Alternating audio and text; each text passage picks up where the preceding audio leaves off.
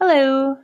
Okay, so we're going to learn how to desaturate the image and create our for the project. But before we begin, I just wanted to quickly show you how to you hit Command plus or Control plus if you're on, and Control minus to back up if you're on a PC or Mac.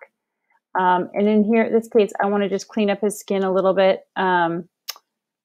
The layer was locked, so I unlocked it. Let me just lock it again. Let's see. I'm going to just revert the image. So you can see how you start off like this, and you want to unlock a layer. You just double click it with your mouse, and it unlocks. And then in here, I need the Band-Aid tool, the healing tool, and it wasn't showing up, so I had to go in here and find it. It's the healing brush tool. It looks like a Band-Aid. Then you zoom in, Command plus, find a blemish, and you want to pick the pixels of the skin that you want, the good skin. So like here's some good skin that's about the same light as right here. And you hit Alt or Option and mouse at the same time, and then just mouse. So you kind of do that a couple times. And then like we can do over here and this, and you can just do it really fast. So Alt and mouse at the same time. Alt and mouse at the same time, then just the mouse. Let me try that again. Option, mouse, mouse. It's a little tricky doing that right off the bat, but it really makes a difference. It's a huge, it's really nice to be able to just clean up something, because with these great pixel cameras nowadays, you can see every pore, and we just all appreciate that. This works for getting rid of something in your teeth, anything, a hair, you know, anything that you want to remove. Watch. And it's just like kind of mixing the pixels together. It kind of just makes it, a little less, just a little less. So there we go. So, and generally we can do it on its own layers, so you can kind of see before and after, but that's fine. And now what I wanted to do was go up to Image, Adjustment, Hue, Saturation, and we're going to bring it down like 50%. So we're bringing down the saturation. So you can go down to like right here. We're trying to kind of copy that style of that photographer that we like. And then we're going to duplicate the layer. We're going to make this one black and white, Image, Adjustment, black and white.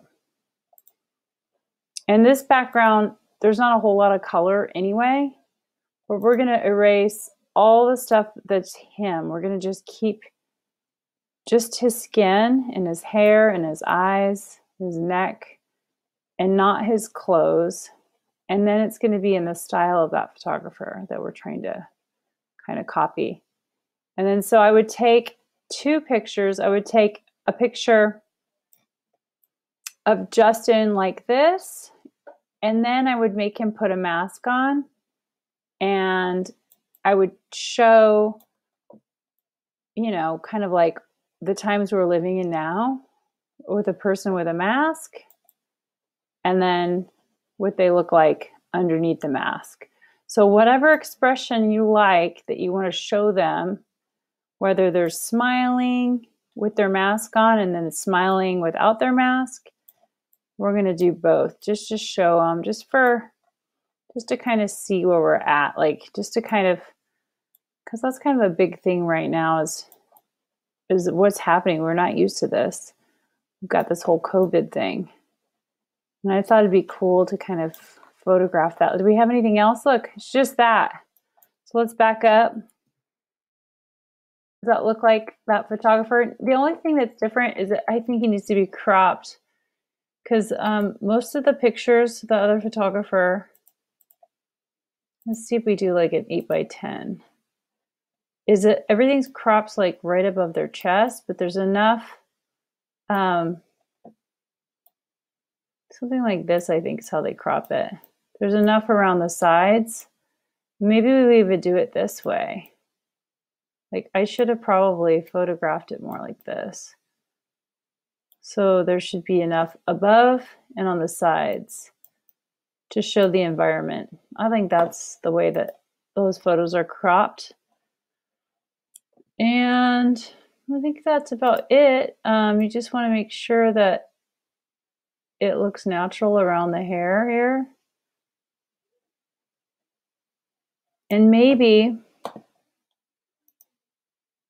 you just do a little bit, change the opacity just a little so it's not so extreme, just so that the background color comes through just a tiny bit. See that? I brought the opacity to 76, and I think that's good. It makes it a little bit see-through right here, but otherwise I feel like it was too stark of a difference. See? Now watch. That's a lot. Like that's the pure color. Underneath you could see this blue, but even the background's almost like black and white that way. But I think that looks better. Let's see the opacity here. Makes it see-through. Yeah. And then you save it as a JPEG file. Save as. And you it's save as for change the format to JPEG. Just an example. This is the desaturation. It's export as if you're doing it on a Chromebook in Cameo. All right.